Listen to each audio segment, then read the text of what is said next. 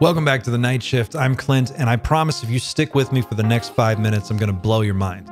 A group of researchers has just put out a paper in the Journal of Modern Physics called Extraterrestrial Life in the Thermosphere, Plasma's UAP Pre-Life, Fourth State of Matter. And basically, this paper is suggesting that a huge number of UAP sightings that we've been seeing over the years may actually be living organisms that are made of plasma. And not only that, these creatures may exist in our upper atmosphere and in orbit around the Earth, and they can descend into the lower atmosphere and interact with us.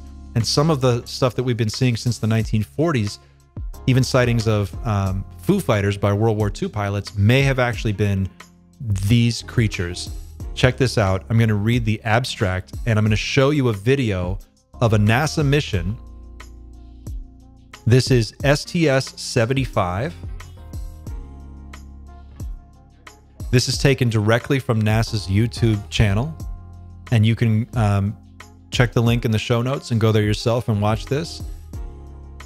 Among a number of other experiments that STS-75 was running, one of them involved an electromagnetic tether that was reeled out into the upper atmosphere and was emitting pulses of electromagnetic energy into the upper atmosphere.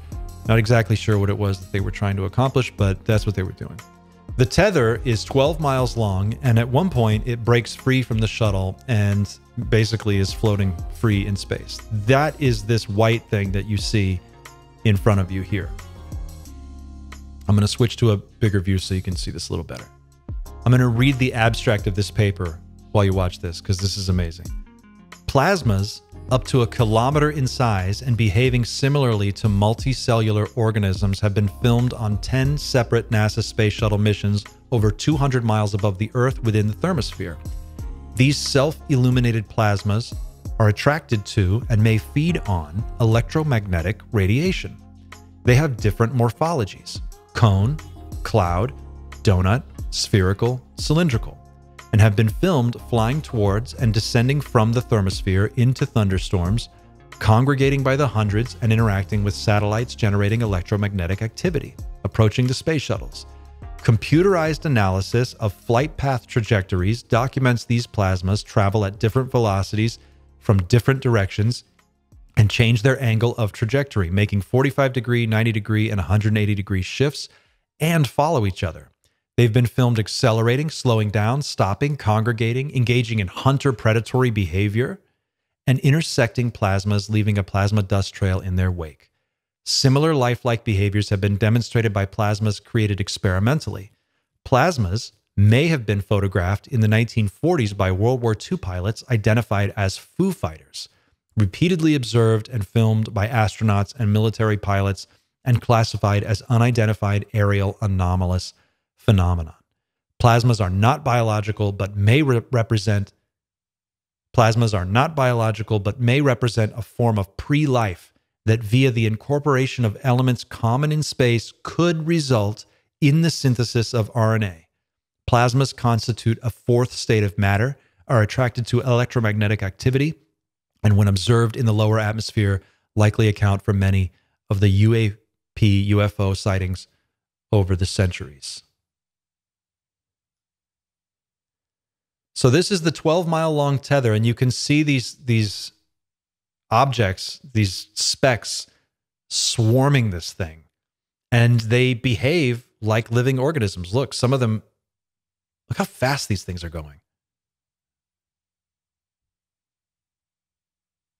This is a really amazing concept. There's a clip floating around of former CIA director Brennan, I believe it is, and he's going to great pains and twisting himself into knots, trying to explain basically that some of the UAP sightings that people are seeing may be a form of intelligence that is just different than anything that we understand. And he might have been referring to this. Lou Elizondo has a clip, or there is a clip of Lou Elizondo saying that in ancient times, sailors found things that they couldn't understand and described them as sea monsters and beasts, and that as our understanding matured, we came to realize that these were just parts of nature. And that eventually, as our understanding continued to mature, we would realize that a lot of the UAP phenomena that we see are just a part of nature, extended beyond what we currently consider the boundary of our understanding. Look at these. They're glowing, blinking, flashing. They move and look like deep sea creatures, bioluminescent deep sea life.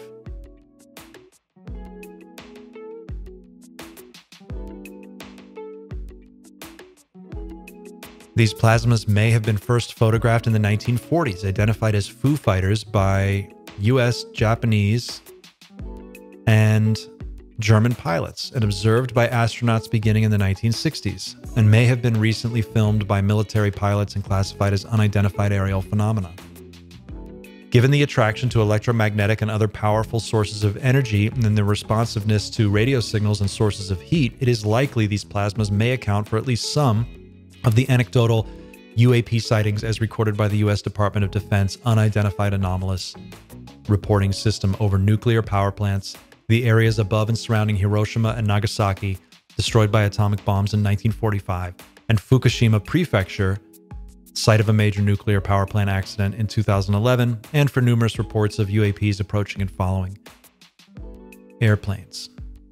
These plasmas have been filmed swarming toward and congregating by the hundreds around satellites, generating electromagnetic activity into the thermosphere, and observed approaching and appearing outside the windows of NASA space shuttles. So they go on to reference a number of shuttle missions, like 10 different shuttle missions, and they rule out space junk and debris because these things have been sighted as far back as the 1960s in space, but before a time when there was space junk littering the flight path of our astronauts. So at that time, there was no space junk to speak of, really, and they still saw tons and tons and tons of these things. And they didn't really know what they were, but this might actually explain it. STS-115 commander states, quote, "The best way I can describe it is as some kind of reflective cloth, some type of metallic looking type of cloth, a structure which is definitely not rigid.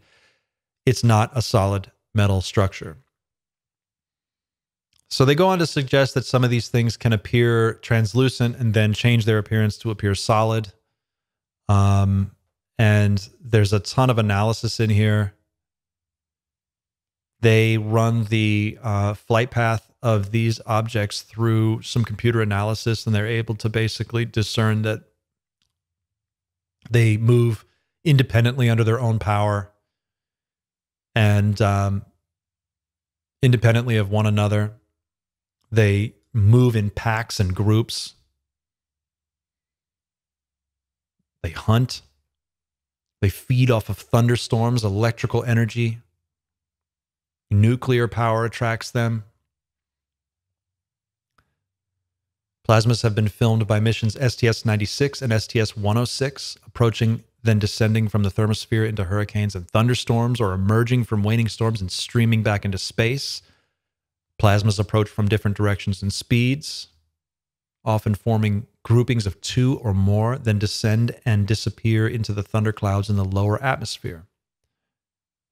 Thus, it appears that many UFO, UAP sightings are not observations or evidence of extraterrestrial spacecraft piloted by alien robots or humanoids, but of plasmas that have been attracted to powerful sources of electromagnetic activity in the lower atmosphere. Key thing here, it is important to emphasize that the crew of STS-75 viewed these specimens with the naked eye and with binoculars and the telescope. Crews provided eyewitness descriptions.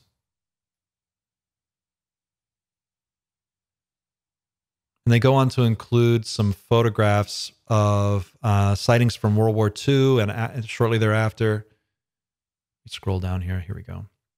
This is a photo from 1945. An official U.S. Coast Guard photograph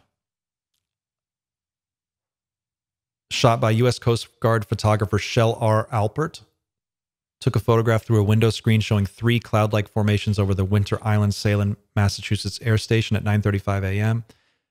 That looks like 4 to me, but it says 3. Here's some photographs of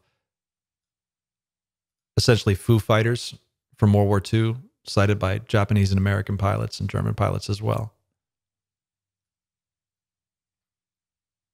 And it's crazy because if you think about the number of times throughout our history that UAP sightings have been associated with nuclear tests or nuclear sites or sites where nuclear material is stored, it's astonishing. And there has been a huge connection between UAP sightings and nuclear weapons forever, as far back as you want to go.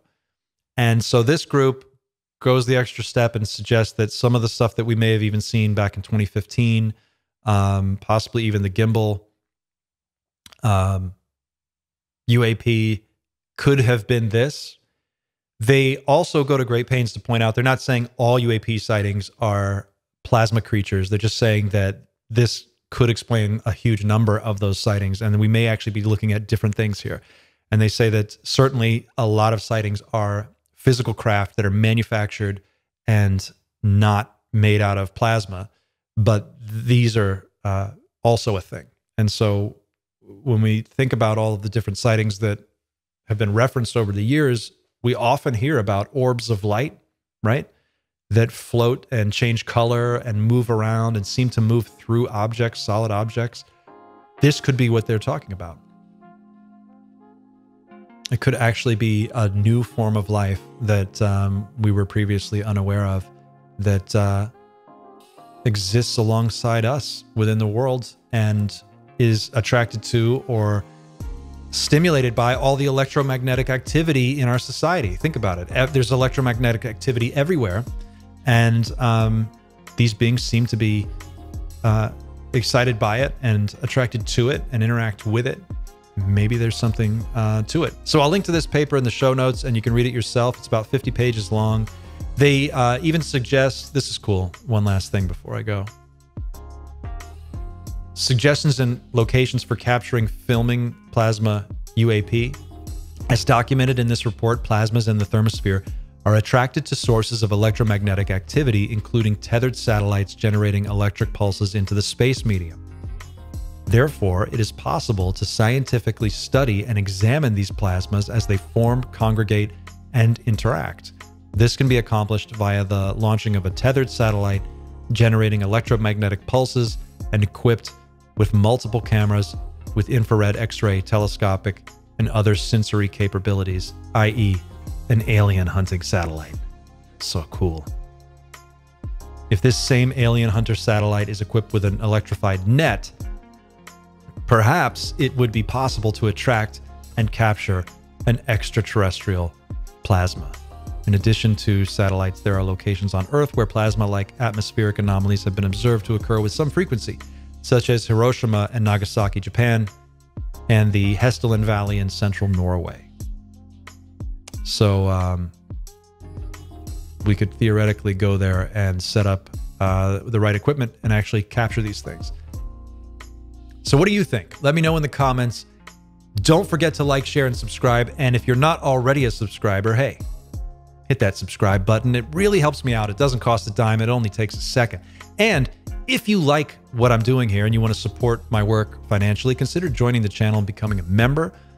We do members-only content every month, and it's a lot of fun. We have a great group. We get into some interesting discussions, and they're just a bunch of cool people. Be like them. Be one of them. Help me out. Thank you so much for being here. Thanks for watching the channel. Thanks for watching this video. I'll see you on the next one. And until then, keep looking up.